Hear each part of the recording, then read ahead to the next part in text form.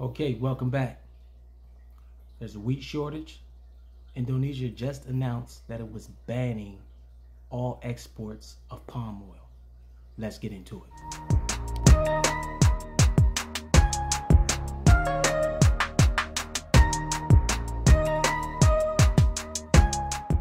Okay, welcome back. Before we get started, hit that like button and subscribe. All right, so there's a lot of things that's going on. Indonesia just announced that it was banning palm oil. They are the third largest exporter of palm oil. And the article states, which is in Bloomberg, you can look this up. It says Indonesia, which ships about a third of the world's edible oil cargoes, has just imposed a sweeping ban on palm oil exports to protect its domestic market. Wow. So the vegetable oil, I think the soybean oil, there's a lot of oils that's going to be, you're going to see a lot of shortages in your supermarket. I went out to, I think a couple of markets, and I didn't see, they only had the little small bottles of oil. And I mean, my wife, she uses, oil to fry chicken and stuff like that. But me personally, I don't use that much oil. I prefer baking. She went out and bought an air fryer. She went out and bought an air fryer to, see how that works out. But yeah, it's a lot of oil that you're not going to see in your supermarket. Now, as far as wheat shortage, it's a lot of items that you're not going to see in the supermarkets. One is this right here. You may see, I used to catch a lot of these small boxes of cream of wheat inside of the dollar stores. And so far, I haven't seen that many. It's like they pulled them off the shelves, covering them up with cereal and stuff like that. And, the crisis over there, what's going on, is definitely going to be a shortage in food. That's going to affect your bread, the prices of bread. Also, if you guys... if you guys use this is also going to be affected in the price. This is wheat germ. Now I do this is high in fiber. It has vitamin A and E. I do put this inside of my oatmeal. You can put it in yogurt. There's a lot of ingredients. There's a lot of things you can use in this, and there's a lot of recipes. Put it like that, recipes. That's the word I'm looking for. There's a lot of recipes you can use with this wheat germ. And I bought this. Actually, I bought a couple of jars of the wheat germ. And I think it was $2.59. I guarantee you, when I check the price, when I go back in the market, I'm going to shop around and try to compare some prices. I guarantee you that same jar is going to be almost $5. Yeah, man, that's a great source of vitamin A and E. For those people who are trying to stay physically fit, you want to try to keep your diet balanced, try putting some wheat germ in your oatmeal in the morning. So what else is going on in the news? Oh, gas prices, where I'm at right now. Okay, last week the gas prices were roughly around $4.06. $3.99 was the $3.99 was what I saw on some gas stations. The price, as far as that was the lowest price that I found was $3.99, but that was at one gas station. So a week went by, 2 weeks went by, bam, gas prices hit $4.09. They went up to $4.09. And just in one, it wasn't, I don't think it was 1 month, it was in 3 weeks, the gas prices from $4.06 jumped all the way to $4.29 for regular, $5.29, no, it's $5.99, was it $4.99 or $5.99? Actually, it's $4.99 for premium, and the middle grade, which is roughly around $4.79, somewhere in that market.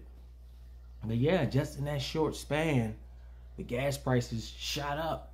I thought we were supposed to get some kind of releasing the emergency oil reserve and stuff like that, but apparently that is not the case where I'm at.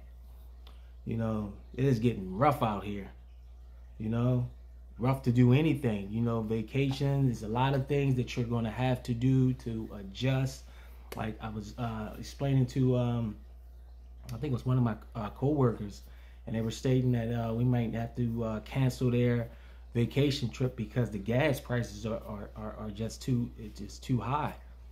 So I was telling them, hey man, you got to substitute some things. Maybe take a trip local. You know, you can't go to Myrtle Beach. You can't take those campers out to 8-hour trips or 7-hour trips because the gas is just too high. Not to mention diesel. Some cases diesel was like $5.69 for 1 gallon of gas. You know, that's crazy. But you know, all of that boils down to, is just going to do a trickle effect down to the consumers, down to the people who's paying taxes. You know, you're going to see a lot of items that you normally would purchase. Those items are going to sharply increase because of the fuel. That is one of the biggest things that's going to increase the price, is the fuel. You know, the shippers are going to trickle that price down to the consumers. You know, you're going to see on some, say like if you purchase, say like a freight item, what you're going to see on there, you're going to see fuel surcharge. You know, it's a lot of things like, oh yeah, so I do a lot of online shopping, and stuff like that. So one of the things that is definitely, I think, is just off the market is Dixie coffee cups. You can't find, if you do find them, I say for a box of 500 coffee cups, you're going to be paying around, I was normally paying around, what was it? About $89 for a box of 500, for a case of 500 cups.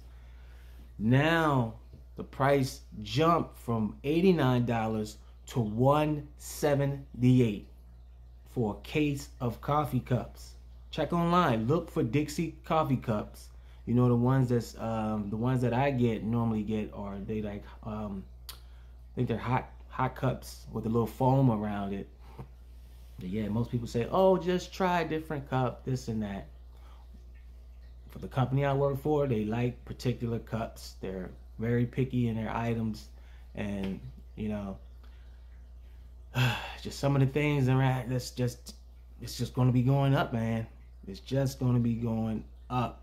It's a lot of things. Food is going to be going up, so you want to, you know, keep on stocking up on items, non-perishable items. You don't want to go and start putting all these food that you know that's going to go bad in a week, like those little salad mixes. They're not going to last that long. They're probably going to last for approximately a week inside your refrigerator if you don't eat it immediately, depending on what you get, you know. But yeah, man. Also, what's going on around here? We all know there's a raw material. Raw material is another thing for everybody that needs.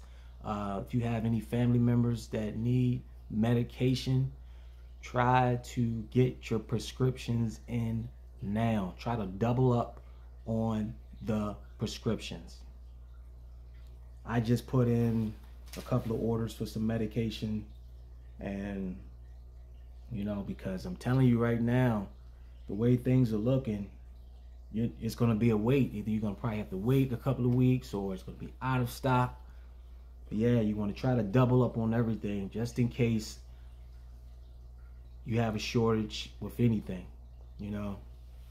So yeah, so it's a lot of things that's going on, man, and those fuel prices are definitely going to, it's definitely going to affect your everyday supplies.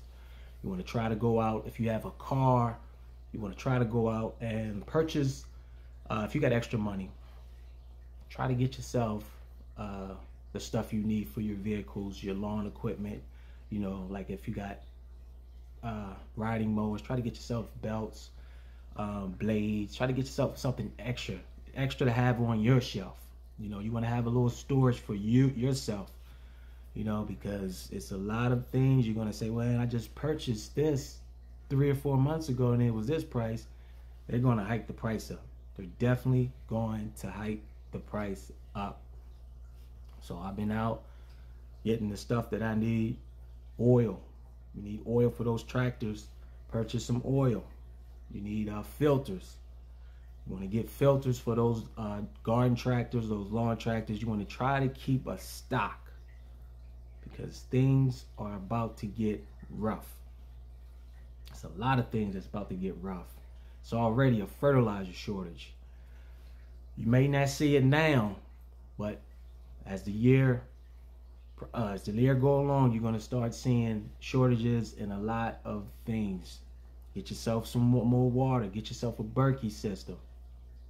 Try to get yourself, what I'm doing is, if we having a shortage in wheat, stuff like that, I try to, you know, I used to purchase bread, this and that. I try to take that out of my diet, not eating a lot of bread and stuff like that. Try to change my diet. You know, if there's an oil shortage, you might want to start baking more food. Get yourself, like I said, my wife got an air fryer. Get yourself an air fryer. So there's a lot of things you're not going to see on the market no more. You may have to make adjustments. You may have to adjust your eating habits. You know, learn how to fast. You know, start a fast. Adjust your body. You can't always see, oh, there's Burger King, oh, there's McDonald's, let me go get a burger. Try to adjust your eating habits.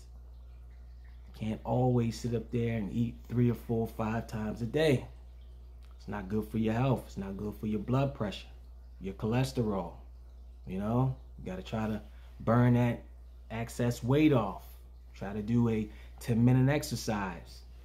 Try to get your body in shape. You stocking all that food and you're not maintaining your health, it's not going to work. You're going to be sitting up there stocking up and have a slight heart attack because you are not in shape. And guess what? That's going to be your fault because your doctor told you to burn some, go on an exercise, try to burn some weight, and you didn't listen. Yet and still you want to sit in front of the TV and snack all day. So, yeah, man, you got to keep yourself busy, you know. Man, I just don't get it. Then also, you have a lot of jobs out here. You have a lot of people that went to college. You know, they got these degrees, these student loans, these $60,000, $80,000, $40,000 in debt. And I don't know what people were thinking, you know, going to school. I'm not sure what they went to school for, but to me, I think it was a setup because you're going to school for, you got to look at the market. You're going to school for what? What do people be taking up? Art. I got a bachelor's degree in art. I personally don't. I'm just saying. You got a bachelor's degree in art. So you're going to come out of college and you can be looking for a job in art, whatever that is. I'm just making that point. And people go to school and they come out with these degrees expecting to make $100,000 or $80,000 starting. But yet and still, the same people who went to college are in Walmart, not putting down Walmart, but they have these bachelor's degrees working at freaking Walmart, you know, when they should have went out and learned how to use your hands. You got to learn how to learn a trade, welding, construction, carpentry, plumbing, you know, the building blocks, you know, learn how to fix stuff, you know, mechanic and stuff like that, man. You're going to need it. stuff hit the fan, man, you're not gonna, telling you, you're gonna have to learn how to do stuff on your own. You know, you're gonna have to be your own pet's veterinarian. You know, go out and get some books on home remedies on how to take care of your pet. You know, people rush to the veterinarian and they don't take the time out to do their own research to try to learn how to common stuff that your pet go through that you can do on your own. You know, some of the stuff that I like, the Jase case. If you're not familiar with the Jase case, it's a antibiotic case. It's a kit they give you from Jase Medical, and some of the medication inside of that kit is the same medication that can treat your pets. You know, if you look up the prescriptions that the veterinarian give you, you will see that it's the same stuff or the same prescription that you may have inside of your Jase case. Stuff hit the fan, you're not going to find no veterinarian. You are not going to find no veterinarian. You're going to be searching around, and if your dog needs medication, you are going to have to be the veterinarian. Yeah, so I just wanted to come on here and bring a couple of things to light. Continue to stock up on non-perishable foods, canned goods. Get yourself a Berkey water system. Get some extra filters.